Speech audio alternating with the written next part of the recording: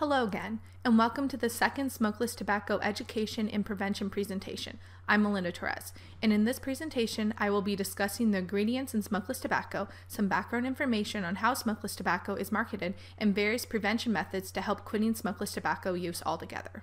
Many people believe that it is the smoke from burning tobacco that leads to so many of the harmful chemicals listed in cigarettes, but you may be surprised to hear that smokeless tobacco contains many of the same harmful chemicals.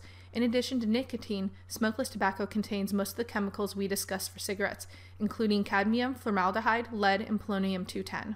Smokeless tobacco has also been found to contain uranium-235, which is the highly toxic cancer-causing reagent used in nuclear weaponry. Smokeless tobacco also contains fiberglass and sand, which are harmful abrasives. The sodium found in smokeless tobacco products can lead to high blood pressure, and due to the nature of smokeless tobacco products resting in the mouth for extended periods of time, the sugar found in many of the products increases the risk of cavities. So then, with all of those harmful chemicals found in smokeless tobacco products and all of the negative health effects, why does anyone purchase smokeless tobacco products? The same marketing strategies that are employed for traditional cigarettes are used to market smokeless tobacco products. Just to refresh your memory, these include avant-garde, which is a tactic in which products are suggested to put the user ahead of the times. Patriotism is quite common and involves suggesting that users should purchase a product to demonstrate pride in their country. The plain folks marketing tactic is particularly popular for marketing smokeless tobacco products, but snob appeal is less commonly implemented. The bandwagon approach is still common for smokeless tobacco products as well. Thankfully, the Family Smoking Prevention and Tobacco Control Act placed a great number of restrictions on the advertising of smokeless tobacco products. For a long time, smokeless tobacco products were sold as safer alternatives to smoking cigarettes. However, smokeless tobacco products are now required to prove to the FDA that such products are in fact safer before they can market them as such. Thus, so far, no smokeless tobacco product has received permission to do so. Included in this module, you will find a brief video which discusses marketing and advertising for smokeless tobacco. This video will give you valuable insight on how smokeless tobacco is marketed.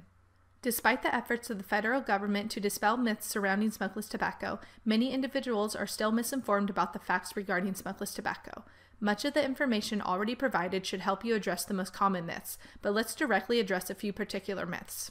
It's sometimes believed that good gum care will counteract the negative effects associated with using smokeless tobacco products. However, the reality is that smokeless tobacco causes damage to the whole mouth, teeth, lips, gums, tongue, and the inside of the cheeks, as well as the throat, regardless of how many times you brush, floss, and use mouthwash. As previously mentioned, smokeless tobacco used to be marketed as a harmless alternative to smoking. This is quite simply not true. These warnings are printed on the containers of smokeless tobacco products for a reason. Many also state that smokeless tobacco isn't as addicting as cigarette smoking, but smokeless tobacco still contains the addictive chemical nicotine. Additionally, smokeless tobacco is sometimes used among athletic circles, particularly baseball players, because of a false perception that using dip or chew will improve athletic performance. However, as the National Institute of Health points out, studies have shown there is no connection between smokeless tobacco use and player performance. In fact, the use of smokeless tobacco increases heart rate and blood pressure within minutes after use and places extra stress on the heart. When it comes to quitting smokeless tobacco, there aren't as many options available as there are for quitting smoking. The FDA-approved medications for smoking cessation, such as Zyban and Chantix, are not approved for quitting smokeless tobacco use. Instead, the National Institute of Health provides a long list of suggested methods and tips for help with quitting the use of smokeless tobacco. The first step, of course, is deciding to quit. This must be an active decision and one in which you intend on sticking to. List out the reasons why you should quit and then pick a quit date. Pick a date, write it down, and stick to it. Although some people are able to quit cold turkey, for others, cutting back makes quitting easier. If so, plan to cut back before the quit date selected. Once the quit date arrives, some helpful habits to help ensure success include substitution therapy. Instead of carrying around smokeless tobacco, stick to sugar-free chewing gum, hard candies, sunflower seeds, or some other product which can replace the physical action of using the smokeless tobacco product. Even things as simple as changing where you sit when you eat breakfast, lunch, and dinner can help. The goal is to change your daily routine to avoid places where you typically consumed the product to begin with.